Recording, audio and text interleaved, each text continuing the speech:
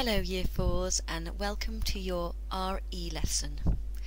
Miss Bell has made this PowerPoint video and I am doing the talkover. It's me, Mrs. Alhasso. I hope you enjoy it. Let's begin. So your LO today is to explore how faith is shown in action. So we've got a big question today. What is faith? What does it mean to have faith in someone? Why do we need faith? How might you show you have faith in someone?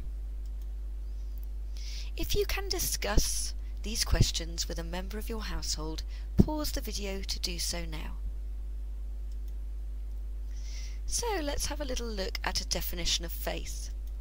Well, first of all, it is a noun if you look in the dictionary, and it means the following: a complete trust or confidence in someone or something, or a strong belief for a religion. We've got a couple of questions next. Have you ever tried to cross a stream or a big puddle? If you have, how did you get across? Sometimes we need stepping stones to help us get across.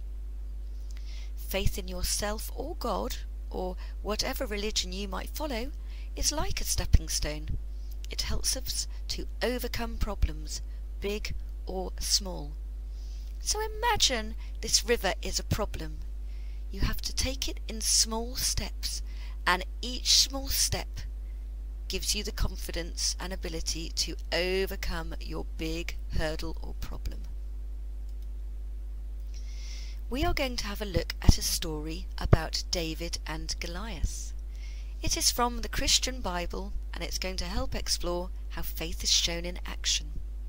If you want to look it up in the Bible, it's from the book of Samuel, chapter 17. Let's have a little look at the picture first of all, just in case you're not familiar with this story.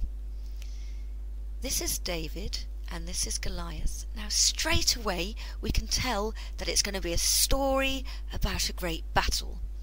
Look at all the soldiers in the background, standing there with their spears and their arrows and their shields and their armour.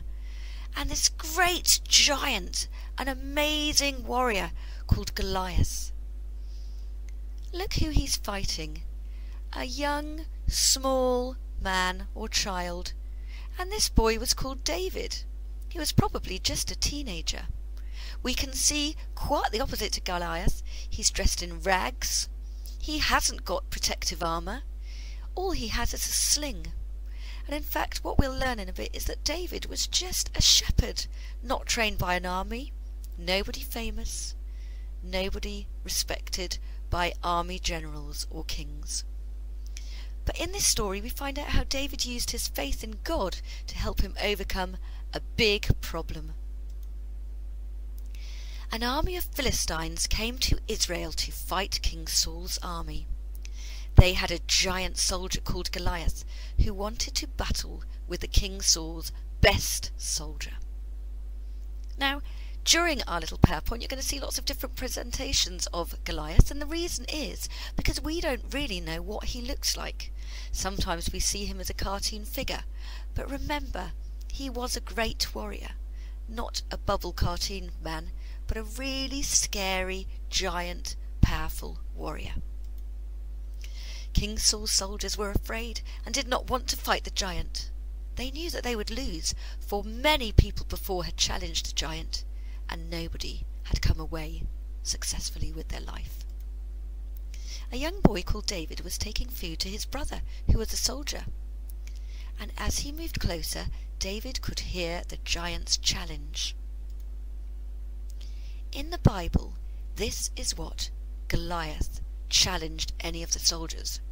Choose your best soldier and come out and fight me.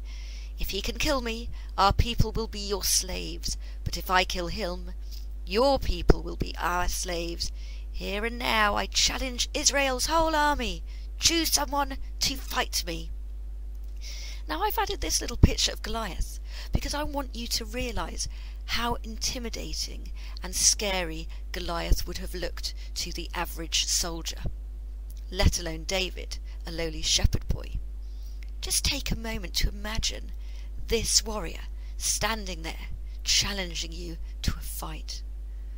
I don't know about you, but I think I would be a bit frightened. So, David told King Saul he would fight the giant. David believed that God would help him.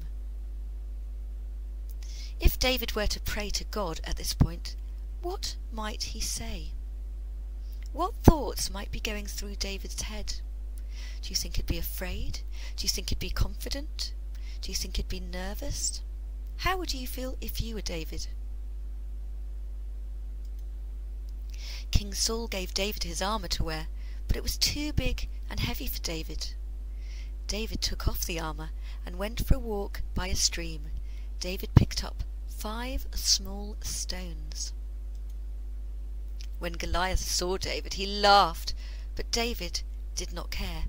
David was sure God would help him defeat the giant. Now, let's just take a little look at this picture. We can see here that David had a slingshot, and he's got 5 small stones. Now, back in the time when this story took place, it was very common that shepherds who were very poor, who had to be out all night looking after their flock, would use a slingshot to protect his flock against wolves who would come and attack for their meat. So David would have been very proficient, which means talented, with his slingshot, and he would have used it regularly to get wolves to stop attacking his sheep. However, we can see Goliath, with his weapons of a sword and his great shield, did not feel scared, and in fact thought it was hilarious that David would be coming to even try to kill him. David put one of the stones he had collected in his sling and flung it as hard as he could at Goliath. He let the stone fly. The stone hit Goliath on the forehead and knocked him out, and he fell to the ground, dead. The Philistines saw that their hero was dead, and they ran away from Israel. Do you remember the challenge that Goliath had set? He said that if somebody killed him, they would all be slaves. So they were scared and ran away. God had helped David slay the giant. What enabled David to defeat the giant? Can you think of words to describe how he might be feeling or acting? How is this story relevant to your life today? Well, let's have a look at our task and find out. David's courage came from his faith in God. We will never face a giant such as Goliath in our lives, but we face giants of another kind in our daily lives. We may face challenges, which we can call giants, in our daily life, from having assessments at school to apologising for mistakes we have made. Can you list a few? Talk about this to a family member if you can. And once again, here's another image with a portrayal of David with his slingshot and the huge giant Goliath. Again, they look different from the other images we've seen, but you can see all of the soldiers in the background and the terrifying situation that David would have been faced with. So David defeated the giant with 5 stones. Each one of these stones represents a quality his faith gave him. Courage, to be brave. Confidence, to have faith in yourself. Preparation, to be well prepared. Trust, to trust in yourself and in God. And victory, which means to have success. The first stone represents courage. David was not afraid to face the enemy. "Don't worry about a thing," David told Saul. "I will fight this Philistine." Christians believe it takes courage to fight the giants we face in our lives. They believe that their faith in God gives them that courage. The second stone represents confidence. As a shepherd, David often had to protect the sheep from wild animals. This gave him the confidence he needed to face the giant. Christians have confidence that God will help them overcome their problems they face each day. The third stone represents preparation. David didn't go to face the giant unprepared. He went down to the stream and picked out 5 smooth stones. Then, armed with shepherd staff and sling, he started out to fight Goliath. Christians believe it is important to do everything possible to be prepared to face their challenges. It isn't all down to God. The fourth stone represents trust. David did not trust his own ability to slay the giant. He placed his trust in God. When Goliath shouted at David, cursed him, and was ready to kill him, David said, "You come to me with a sword and spear, but I come to you in the name of Lord God Almighty." Christians believe that when they are faced with a problem, they should put their faith in God and their trust in God.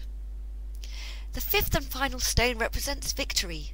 "It is God's battle, not ours," David said. That is why David was able to win the victory over the giant with only a stone and sling. Christians believe that when you ask God for help, He will help you overcome the obstacles in your life. So Year 4s, here's your task today.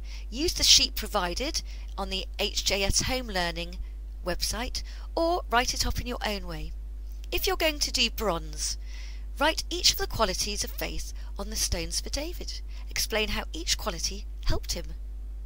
Silver, choose one of the problems on the next slide and explain how each quality of faith would help you overcome the problem. Gold, write your own problem and explain how each quality of faith would help you overcome the problem. Challenge, what can we learn from the story of David and Goliath that is still relevant today? Pause this video now while you decide which task you will do. Okay, if you're doing silver, let's have a look. Using each of the 5 stones, explain how you would overcome a problem. Here are some problems you can use for silver, or write your own problem for gold.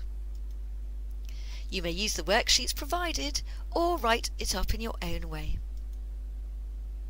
Remember, your 5 stones and your 5 things you're going to explain are courage, confidence, preparation, trust and victory. Problem 1. You have broken your mum's best vase. She will be cross. How can you show courage, confidence, preparation, trust and victory for this problem? Problem 2. It's sports day and you aren't a fast runner. You really don't like the races. How can you show courage, confidence, preparation, trust and victory? Well, a model written answer may look like this for silver or gold. Remember our problem? I have a maths test tomorrow. I'm worried about it. Let's have a look. For courage, we might say, I need courage to get into school and take the test. Confidence, I have taken other tests before. I need confidence that I will do as well as I can. Preparation, I will get my mum or dad or someone else at home to test me so that I am prepared for the test.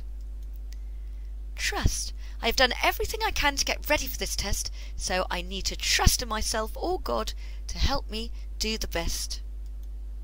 Victory, you have taken the test and got through it. Now there's just a little note from Miss Bell. She says, remember this is a Bible story that I use to get a message across. We do not throw stones at each other. You knew that already, she says. I know. I'm just checking. Now, one thing that would be lovely to do for Mrs. Bell when you get back is to paint an inspirational message on smooth pebbles or stones. Use paint mixed with PVA, which is glue. If you don't have paint or PVA, don't worry. You could use Sharpie pens, normal felt tip pens, or even watercolours. Be creative and work out how you could best do it. If you do have a go, please bring them in to show me, Miss Bell, when school reopens. I love this sort of thing. She might even put it into her allotment garden. Take care, says Miss Bell. I'm sorry that she can't be reading this to you, but I hope you enjoyed hearing Mrs. Alhasso's voice, and I know Miss Bell will be delighted if you give it a go doing the work today and doing an amazing pebble to bring back into HJS. We all miss you and we hope you're keeping safe. Bye Year 4s, take care.